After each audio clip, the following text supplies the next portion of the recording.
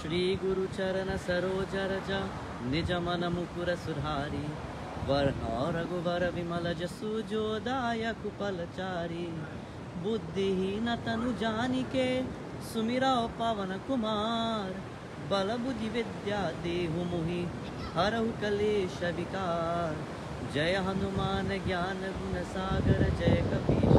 लोक उजागर रामदूता तुलित बलधामा अंजनी पुत्र पवन सुत नामा महावीर विक्रम बजरंगी कुमति निवार सुमति के संगी कंचन वरन विराज सुवेसा कानन कुंडल कुंचित कीसा हाथ वज्र और ध्वजा विराजय कांधे मूंज जनेऊ साजय शंकर सुवन केसरी नंदन तेज प्रताप महाजगवंदन विद्यावान गुणी अति चातुर राम काज करिबे को आतुर प्रभु चरित्र सुनिबे को रसिया राम लखन सीता मन बसिया सूक्ष्म रूप धरि सियहि दिखावा विकट रूप धरि लंक जरावा भीम रूप धरि असुर संहारे रामचंद्र के काज सवारे लाए सजीवन लखन जियाए श्री रघुवीर हर्षि उर लाए रघुपति कीन्ही बहुत बड़ाई तुम मम प्रिय भरतहि सम भाई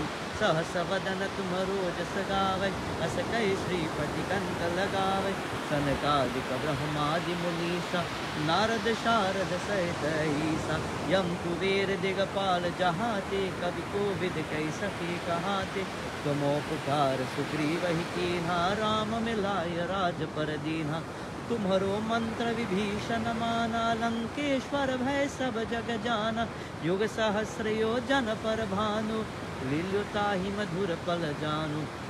प्रभु मुद्रिका मिल मुख माहि जलदि लांघि गए अचर चनाई दुर्गम काज जगत के जेते सुगम अनुग्रह तुमरे तेते राम दुआरे तुम रखवारे होतन आज्ञा बिन पैसारे सब सुकल है तुम्हारी शरणा तुम रक्षक काहू को डरना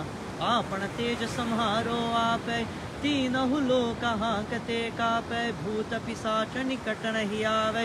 महावीर जब नाम सुनावे नासै रोग हरै सब पीरा जपत निरंतर हनुमत वीरा संकट से हनुमान चुरावे मन क्रम वचन ध्यान जो लावे सब पर राम तपस्वी राजा जिनके काज सकल तुम साजा और मनोरथ जो कोई लावे सोई अमित जीवन पल पावे चारु युग परताप तुम्हारा है प्रसिद्ध जगत उजियारा साधु संत के तुम रखवारे असुर निकंदन राम दुलारे अष्ट सिद्धि नव निधि के दाता सबर दीन जानकी माता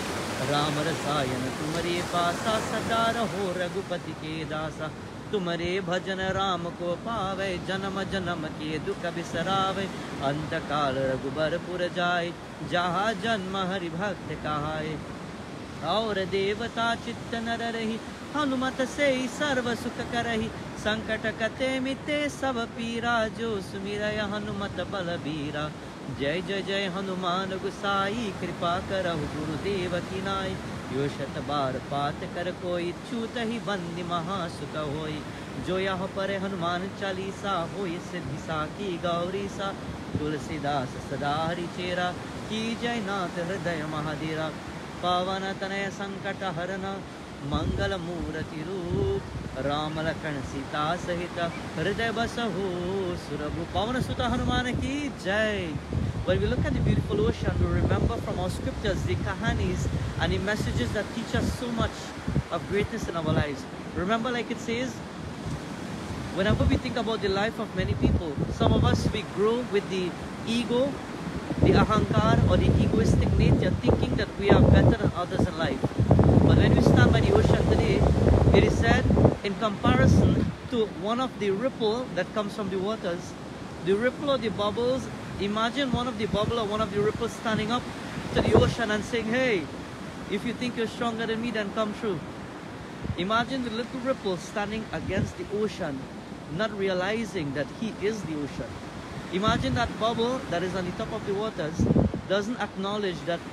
he in itself is the ocean and part of the entire ocean. In the same way in life, sometimes we tend to forget that we are part and parcel of the divine being, that Paramatma, which is God, the greater being and the personality of the universe. And when we acknowledge it, then at that point, we will find peace in our mind and our heart, contentment to live a happy life. Blessings to each and everyone once more as we have joined in our beautiful Sri Hanuman Chalisa. Bajrang Bali ki Jai!